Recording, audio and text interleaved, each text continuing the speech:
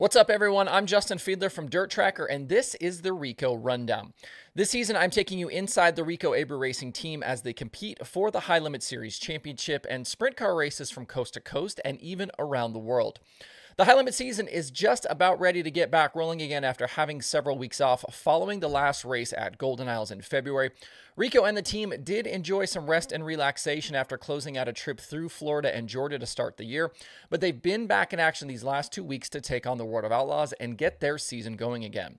On this episode, we'll talk 81 Speedway, US 36, and the Jason Johnson Classic at Arrowhead, plus get you ready for a busy stretch on the horizon with 6 high-limit races coming up over a 10-day period. While many of his fellow high-limit full-timers chose not to race over the past few weeks, including championship rival Brad Sweet, I wanted to know from Rico why they decided to load up and get back to racing. I just think that, getting the elbows greased up, racing with some solid competition. The Outlaw Tour is very hot and heavy right now, very competitive. And for us to kind of break away and have the freedom to go run those races was a big deal to my team, where we're just not,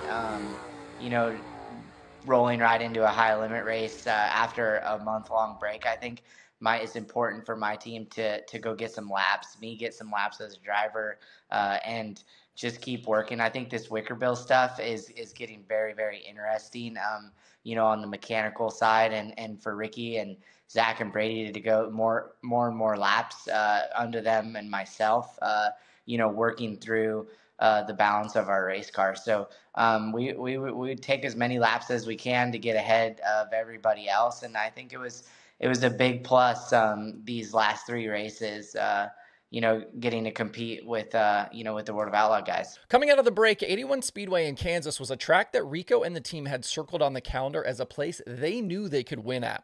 Rico dominated the World of Outlaws feature there in 2023, and crew chief Ricky Warner had been part of the previous 3 Outlaw wins at the track, going back to Donnie Schatz in 2017 and way back to 2006. Ricky said that he's actually undefeated there in Outlaw competition. And once racing started, things went according to plan all night long, with Rico going 4th quick in his group during time trials, finishing 2nd in Heat Race 2 to make the dash, and winning that dash from the pole.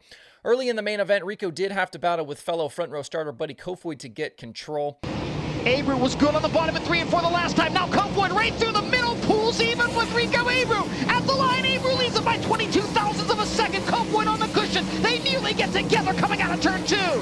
Fantastic action out in front of the field early on in this 30-lap feature. Later in the race, though, the 24 settled in out front, and they were able to even make a little bit of history. 1 more lap to go, and now David Gravel catching Donnie Schatz for 2nd. Gravel to the inside, slides up in front of the number 15. Down the back straightaway and into 3 and 4 for the final time.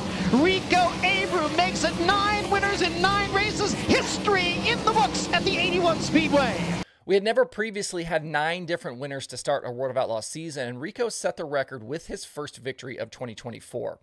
With Ricky Warner staying perfect at 81 Speedway and Rico now leading 60 straight laps, I had to ask how tight the security is on the old Tricky Ricky setup notebook.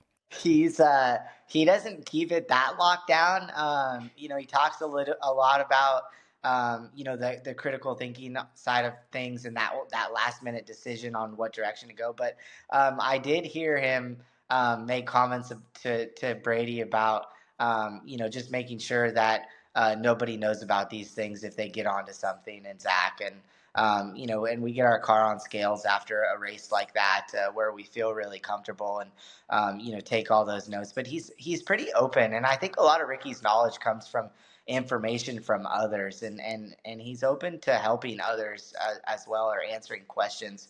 Obviously, I hope he doesn't give enough information to get other teams better than us, but I think Ricky absorbs and retains a lot of that information, and what's made him so successful over the years is him being able to have conversations with other mechanics, other drivers, and be very candid on those conversations. So it's cool to see the process, but at the end of the day, you can have all the notebooks in the world, and when you get to the racetrack and, those feelings you get and the decisions you make, it's, if you live off of a notebook, I don't feel like you get too far. Following the win at 81, the 24 team spent this past weekend again with the World of Outlaws, making stops at US 36 Raceway in Missouri and Arrowhead Speedway in Oklahoma. Qualifying in heat races continued to be a strength, and it was 2 more dash appearances.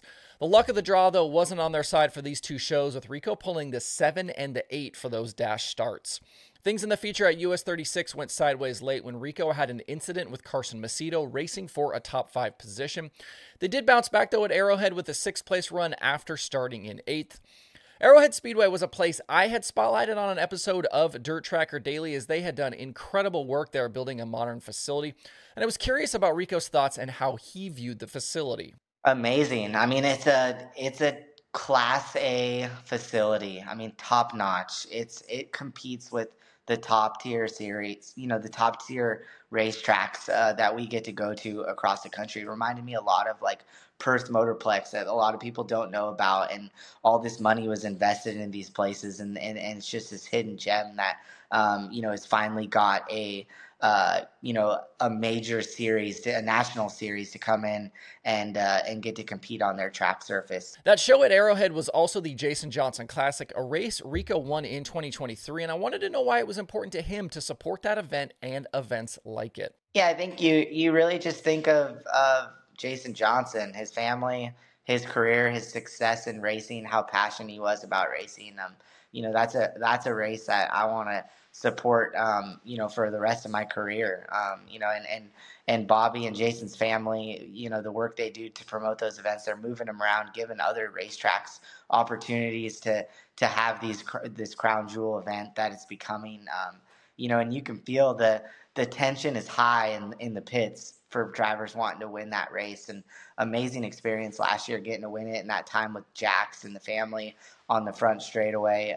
They're just those moments that a lot of people don't get to experience. And Jason at the end of the day created all this, so it's just it's his passion, and that's why you see these fans show up in his gear, supporting him, his family, and it's just becoming every year a more and more amazing event.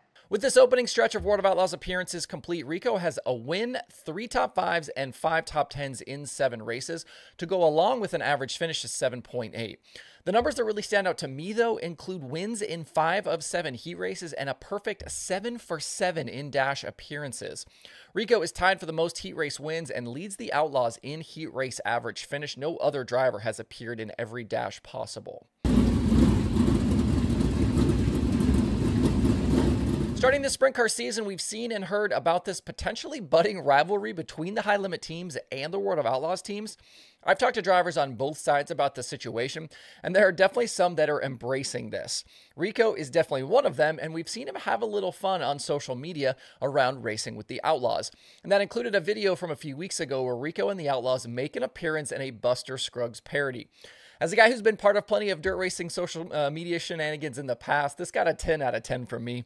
I obviously had to take the opportunity to ask Rico about it and let him tell the community how and why he's embracing it. I think it's amazing. I feel like it drives a lot of eyes to the sport, and we're doing it in a kind of a humorous way where it's I'm not sitting here going to ever make fun of any race car driver. I'm not going to sit here and point fingers at any one individual that's associated with any team or series sanctioning body. And I think you just kind of build it up so the fans see that this is interaction between both series, and that there's no one sitting here tearing anything apart. You want to see both series be successful. You want to see Brad and Kyle elevate the high limit series and flow, and you want to see Brian Carter and World Racing Group have a successful decade and on in the promotional side of what he's done with the sport. It's all just elevating, and I think you can have fun with this and allow the fans to to enjoy it and sit back and you can laugh or take it seriously or however you want. Saturday's high limit event at the Texas Motor Speedway Dirt Track is the Uncle Chicken's Sippin' Whiskey Stockyard Stampede presented by Whiskey Myers. And if you weren't aware, Uncle Chicken's Sippin' Whiskey is the new bourbon brand from the band Whiskey Myers.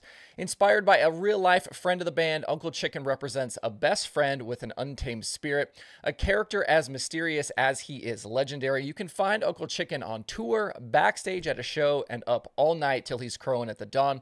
Learn more and buy online at unclechickenswhiskey.com.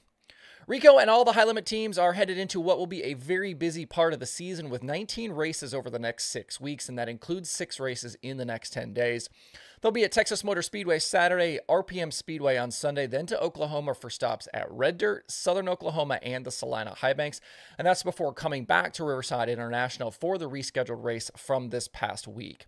With such a pivotal part of the season on tap, I was curious how Rico is approaching everything. I'm ready. I was just talking to Ricky today. Like, I'm ready to.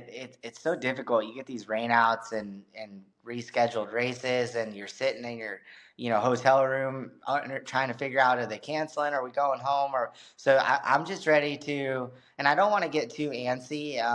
And make everybody feel not uncomfortable, but just pushing a different direction. But I just am ready to get in a rhythm and get on a run and get some races in and get some good results going and just get racing. I love to race. I love to travel. I love the whole process of building up before these main events and organic communication with my team and the fans and the merchandise trailer at these events. So it's, we got some great events coming up. We're racing in Texas this weekend and then Oklahoma next week. And we're racing around a lot of good people, some amazing fans. And I just am, I'm ready to go, and I know my team's ready to go. And if you need tickets to any upcoming events, make sure to check out highlimitracing.com. And for the races you can't attend, make sure to watch it all live on Flow Racing.